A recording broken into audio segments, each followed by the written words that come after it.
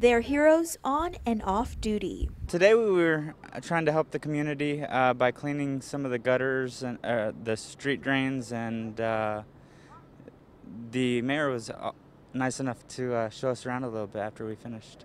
Earlier this month, the amphibious dock landing ship USS Ashland arrived on Guam. Although their visit was only days long, religious program specialist Christopher Sanker says their top priority was to leave the island a better place. We try to do as many comrades, community relations projects as we can, just to help, get local with the local community, help out a little bit. The USS Ashland, who is homeported in Sasebo, Japan, brought with them 500 sailors and Marines. The helping hands were much appreciated by Umatac Mayor Johnny Aguon Quinata, who says flooding is a long-standing issue for the southern village and waters will rise with the rainy season ahead. And I thank you guys for being here.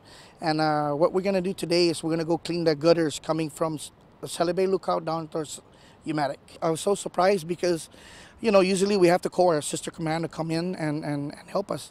And I was so happy that my village was the first village they picked to come down and clean. And I told them I appreciate their help, and I love the military to come down and help the village and get along with the people of Umatac.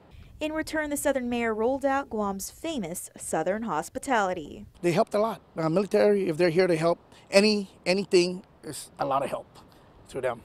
Even a little help still is good. And, you come to my village and you help me, I will treat you the way you're supposed to be treated when you go to any other village. Umatac is a beautiful place to be, and the hospitality is nice. But their work didn't stop down south. The following days, crew members of USS Ashland made their way north, where they helped prep school grounds for the first day of school at Juan M. Guerrero Elementary, and all the way to Jigo, where they worked with the mayor's office to clear pathways to the Chagüeyan massacre site in preparation for memorial ceremony. With this week's Everyday Hero, I'm Crystal Paco.